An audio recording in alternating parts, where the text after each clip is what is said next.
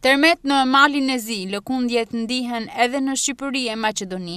Një tërmet me magnitudë 5.1 ball në epicentër në Ulqin, malin e Zi, tronditi edhe veriun e Shqipërisë. Lëkundjet u ndjen edhe në Tiranë. Tërmeti ra rreth orës 14:47 minuta. Tërmeti me magnitudë 4.5 ball ka pasur epicentrin 22 km në veriperëndim të Shkodrës dhe një thellësi 21 km.